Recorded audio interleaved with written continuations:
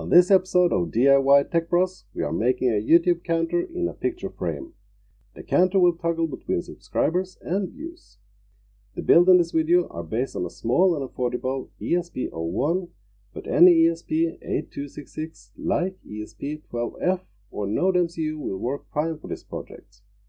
The chip is mounted outside the frame on a pin header, for easy access if any changes is required in the future. Hi there, I'm Mike. And I'm Chris. Welcome to our tech channel.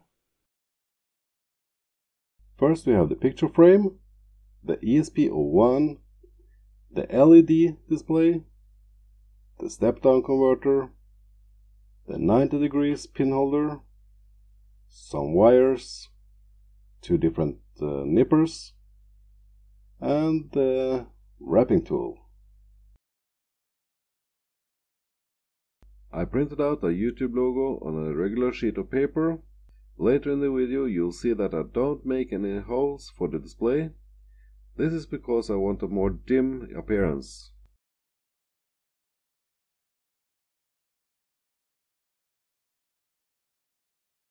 And now it's time for the pin header. The ESP01 has 2 rows with 4 pins in each row. So I need to cut the pin header after the 4th pin. I simply pull out the 5th pin where the cut's gonna be. When cutting the pin header, remember it's quite brittle, so be a little bit gentle with it and let the pliers chew its way through.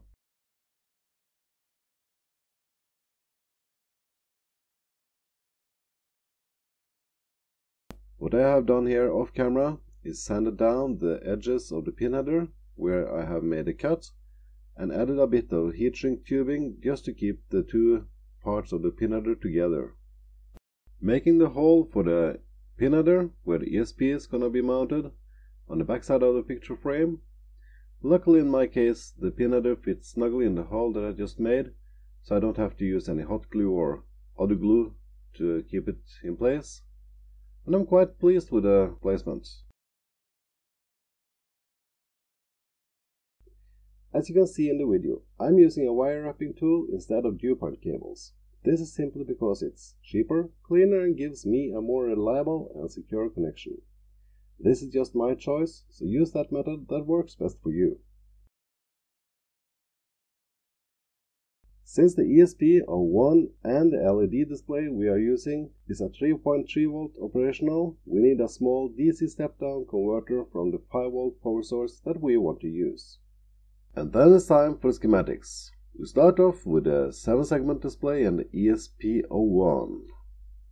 First you connect ground to ground, VCC to VCC, CLK to GPIO2, data pin to GPIO 0. And then we connect the step-down converter, ground to ground, VCC to VCC. Here I'm just checking the voltage on the inside and outside of my adjustable step-down converter. Note that this should always be done before hooking up any devices on the outside of the converter, but mine was already adjusted. Using some double-sided tape just to hold down the components where I want them to be so they don't slide around when I'm mounting it in the frame. This was my part of the build. Now it's over to you, Mike. Hi, I'm Mike. I'm going to walk you through the coding part of the ESP01. You can find a link to all the codes in the description. Also, this tutorial assumes that you're already familiar programming the ESP8266 with the Arduino IDE. As you can see here, we're using 6 different libraries. But 3 of them, the ESP8266 Wi-Fi, Wi-Fi Client Secure, and Wire, comes with either the IDE or the board settings when you download it for the ESP the first time. So you only have to download the YouTube API, the Arduino JSON, and the TM1650. To download the YouTube API and Arduino JSON, you just simply go to Sketch, Include Library, and Manage Libraries. And then you search for the YouTube API. As you can see here, I already have it installed. If you don't have it installed, click Install. And you also need the Arduino JSON library. Remember to choose the stable release and not the beta version. The TM1650 we're going to download from GitHub as a zip file.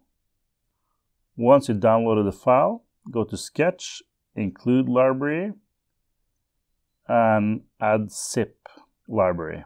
You're going to find a link to the TM1650 library in the description. To set up the display, we need to include this line, TM1650, this 4seg. And we need to define the I2C pins. As we can remember from the sketch, the SDA pin is going to be GPIO 0, and the SCL pin is going to be GPIO 2. Then you need to set up your Wi-Fi credentials. The SSID is your network name. The password is whatever you need to log in to your Wi-Fi. The API key is something that you get from Google. It's going to be your Google Apps token. Go to consoledevelopers.google.com and hit credentials, create a new credentials, API key. Copy this key and paste it into your code here. The channel ID is the channel ID of your YouTube channel. It's a part of the URL, so if you just open a browser and go to your channel, the last part of the URL is going to be your channel ID. Then we need to establish the Wi-Fi secure client and set up the YouTube API alongside with that client. The API MTBS is the milliseconds between updates of data from Google or from YouTube. So 600,000 milliseconds is going to be about 10 minutes. And then we need to set up a variable to hold the last time we actually did the updates. And we need a variable to hold the YouTube subscriber number, the YT subs. And also, if you like to keep track of the YouTube views, we're setting up YT views. And for now, we're setting them both to 0. In the setup, we're using wire to connect to the display with the SDA pin and SCL pin. And we're setting the clock. If you're experiencing a problem with your counter that it only displays zeros, just go back to the setup loop and add the line client.setInsecure.